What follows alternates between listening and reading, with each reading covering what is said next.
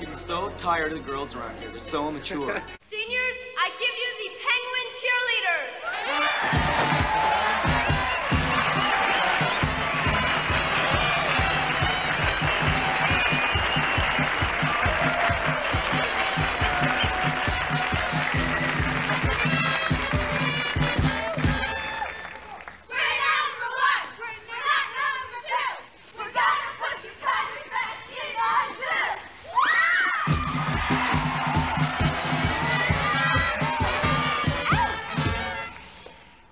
Don't forget, our last baseball game is Tuesday afternoon against the Lincoln Tigers. So let's get out there and show some spirit! Yay!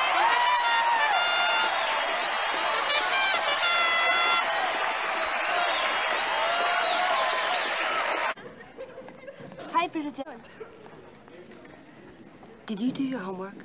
Yeah. Can I copy? Again?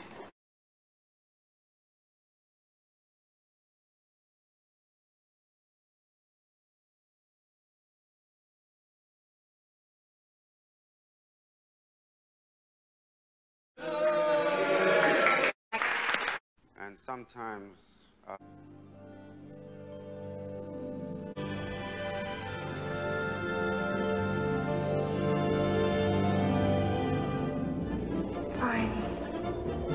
Barney. but if I was a caveman,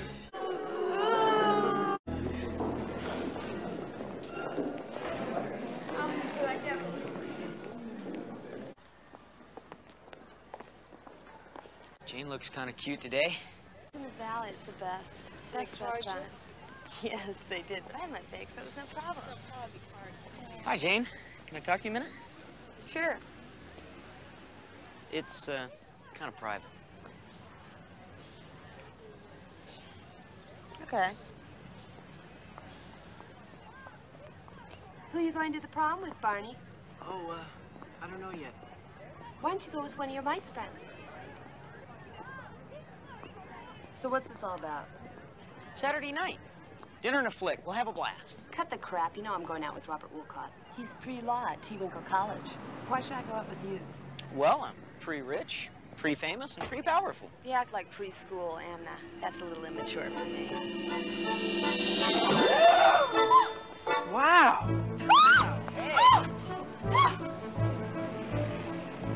What the hell's going on here? Nobody touched her, swear to God. Well, what's she screaming for, Punch? Nothing's going on, Robert. He didn't touch me. The wind blew it open, that's all. Nothing happened, really. He just wishes. I'll catch you near her again, and I'll break your face. No problem, Rob. Let's get out of here, Robert. What are you? Some kind of pervert? You must have shrunk. Car. If I ever catch you doing anything like that again, except when we're alone, I didn't do it.